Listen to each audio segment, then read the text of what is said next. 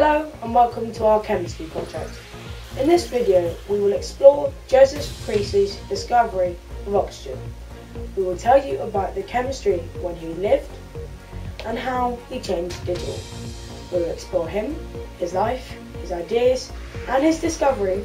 We will reveal his lead-up and his previous inventions, including the carbonated drink. We will do our own demonstration of what he discovered and how he realised its significance. Substitute some of the materials before discussing how and why it was such an important breakthrough, and how he changed the world he lived in, and how finally it set a new basis for chemistry. Thank you for watching and enjoy. In the Middle Ages, they had just started to work out the key building blocks of the world, but were having trouble pinning down how to process them, such as combustion and respiration, and they wanted to see how they worked, and why they only worked in some places with some materials. The most common theory was that there were four elements: fire, air, earth and water. All liquids were made of water, solids were made of earth, and all gases were made of air. Fire was an element that governed heat and combustion. However, there were clearly many flaws with this theory. Fire is not an element, air is a mixture, water is a compound, and earth is another mixture. Johann Becher was a German scientist who in 1667 first proposed a theory to solve this problem. He postulated the existence of a fire-like element called phlogiston, which was contained within combustible bodies and released during combustion. Phlogisticated substances are those that contain phlogiston and are dephlogisticated when burned. In general, substances that burned in air were said to be rich in phlogiston. The fact that combustion soon stopped in enclosed space was taken as clear evidence that air had the capacity to absorb only finite amounts of phlogiston. When air had become completely phlogisticated, it would no longer serve to support combustion of any material, nor would it support life. Because the role of respiration was to remove phlogiston from the body, Becher had originally named this substance terra pinguis, but in 1703, George Ernest Stahl, German professor of medicine and chemistry, proposed a variant of the theory, in which he renamed Becher's terra pinguis to phlogiston, and it was in this form that this incorrect theory had its greatest influence. In 1733, a young man called Joseph Priestley was born. He was the eldest child of 6, born to a poor family near Leeds. When he was very young, he was sent to live with his childless aunt Sarah. This was important as their beliefs were not that of the church, because he was not well associated with the church. Many non-Christian people met there and had theological and political discussions. It was here that he was introduced to science. He went to a well-established grammar school at the age of 12 and learned mathematics and science, as well as many languages. He grew up to become a prosperous chemist. In 1765, he wrote 2 academic books and received an honour from Edinburgh University for his contributions at Warrington. The next year, while on a trip, he met Benjamin Franklin, one of the most important scientists in his day. He was the man who got Priestley interested in chemistry. After that, he started reading books on electricity and conducting related experiments. Because of these experiments, he was selected to become a member of the Royal Society. His first major breakthrough was that he discovered that graphite conducted electricity. This was a great achievement because he was not very trained in scientific research. Priestley lived next to a brewery and in 1770 became interested in air that floated over fermenting grains. He did not know that because of his study of gases, he had become one of the greatest chemists of all time. Priestley published his experiments a lot, By investigating this gas, he was discovering carbon dioxide, which he named fixed air. This was air that we breathe out, and he showed that it could also put out flames. He realised this when he mixed it with water. It had a pleasant and tangy taste. He had invented carbonated water, or soda pop. He sold this water to the public. For this discovery, he was awarded a medal by the Royal Society in 1773. In the same year, he made another important discovery. He placed a shoot of a green plant in a container of water. Then he covered the container and lit a candle until it completely burned out. Earlier, many had found when a light candle is extinguished in air, the same air cannot support a flame anymore. The air was phlogisticated, but Priestley was able to burn the candle again and keep a mouse alive in the air in the presence of a green plant. He became the first ever to observe the respiration of plants, the fact that they take in carbon dioxide and push oxygen. Priestley devised the new apparatus, the pneumatic trough, that allowed him to collect gases over mercury. No gases are soluble in mercury, so it had major advantages over water. However, it was 13.6 times heavier than water, and so it was difficult to pass a small amount of gas through it.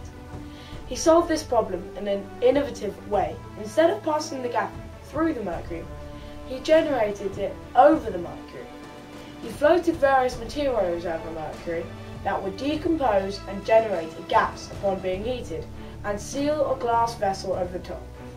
He heated them with a magnifying glass by focusing the sun's rays on them. The whole setup was a masterpiece of genius. Had he not done this over mercury, he could not have discovered ammonia and hydrochloric acid, because these gases are highly soluble in water. In 1774, Priestley put a piece of mercuric oxide in the test chamber and isolated a new gas. He noted that a glowing spin relight when inserted into this gas. He then placed a mouse into the jar, expecting it to die soon. Unexpectedly, it prospered and appeared exceptionally healthy. He then tried breathing the gas himself and noted that it felt light and easy to breathe. He even thought it become a luxury form of air, available for the rich to breathe only. Little did he know he had discovered oxygen. Now we're going to give you a live demonstration of Joseph Priestley's famous experiment. Instead of using mercuric oxide, we will use potassium chlorate with a catalyst of manganese dioxide. And rather than floating it on mercury, we'll heat it separately and let the produced oxygen rise through the water into a gas jar. First of all, we will turn the Bunsen burner to a roaring blue flame. This will gradually heat the potassium chlorate until it decomposes into potassium chloride and oxygen. The oxygen will then travel through the tubes and into the water bowl, where it will rise, filling the gas jar. Because the water is being pushed down, the water level will rise in the bowl. As you can see, the bottom is starting to melt. And there's bubbles coming up. Yeah, look, so we have here, we have this just starting to bubble. And you can see it's going down, out through there.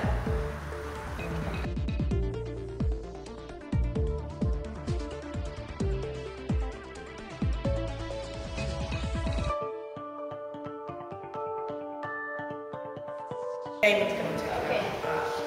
You take it out. Now.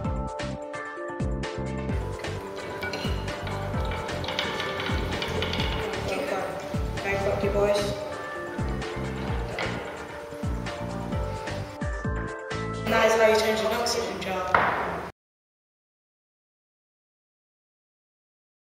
Oxygen is what we breathe in and is required by all animals. Respiration is transforming oxygen and glucose into carbon dioxide, water and energy. Oxygen is required in combustion. When you remove oxygen from a fire by smothering it, it goes out.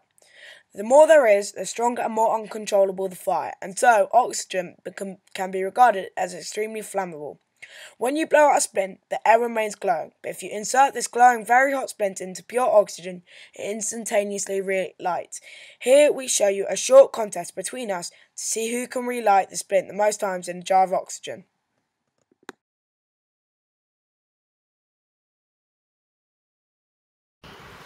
2, 3. Oh no! What? No, light it again. I bet you all the options. 4. This isn't fair. 5. 6. Like you're not Put even it putting out. it out. Yeah. Don't put it on the heat proof You're not mat. even putting it out. Yeah. This is awful. It's not my fault. It's not out, Matt. It was. Out. There we go. There we go. Don't hit it on the table. Just pour. 9. No, it wasn't. That was out. That was out. It's got a massive splint. 3, 4, 5, The machine. 6, 7. Oh. It wasn't out. 7, Just. 6, 7, Oh. 8, 9, 10, and 11, Oh, we still doing it? 12, Yeah, I'm just doing it. 13, 14, 14. 14. By indirectly disproving phlogiston, Joseph Priestley freed chemistry from its clutches. Before his discovery, all scientific discovery in this field was related to the phlogiston theory, and in this way research could not progress in most matters of chemistry. With this discovery, the frozen world of chemistry was set into motion again. However, it was not Priestley himself who actually disproved phlogiston.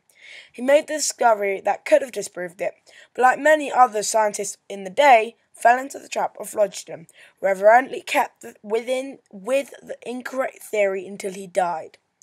Priestley met with French scientist Antonio Lavoisier, born in 1743. They met in 1774, and he told him all about his experiment with mercuric oxide.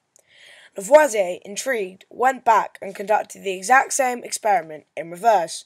Lavoisier carefully weighed some mercury before strongly heating it until it had turned into mercuric oxide. He then weighed it again and found the mass had increased by a substantial amount, had taken something in. He heated it again until it decomposed into mercury and found that the mass had gone down to the exact original amount. This substance, oxygen, was being taken into mercuric oxide and released from it to turn into mercury. He thus disproved the substance known as phlogiston, and therefore it was he, and not Priestley, who went down in history as a father of modern chemistry. Priestley refused to acknowledge Lavoisier's discovery and died naturally on the 6th of February 1804. We have now talked about Priestley, his discovery, and his legacy. We know that, although Priestley set the basis for the demise of phlogiston, it was Antonio Lavoisier that famously disproved the hugely popular explanation. Without Priestley, however, none of that would have been possible, and we should thank him for this, and how far we have got with chemistry to the day, as well as for fizzy drink and the pencil rubber. And so, we bring this project to an end, reflecting on Priestley and Lavoisier's marvellous conquer of phlogiston. Thank you for watching.